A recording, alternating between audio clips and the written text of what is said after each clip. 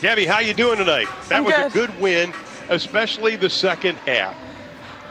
Yeah, it felt good. We finally put 40 minutes together and got the win. It felt good. And Gabby, you and I talked earlier today. You talked about doing the little things, especially down the stretch in the fourth quarter. Where did you feel you recognized that you guys locked in doing that? You know, we played great team defense on Arike. I mean, she's going to get hers. She's one of the best players in the league. But, you know, we buckled down, played good team D, and got every rebound we needed. That's great confidence. That's got to give your team great confidence going into the playoffs, finally getting that win to stop that losing skid.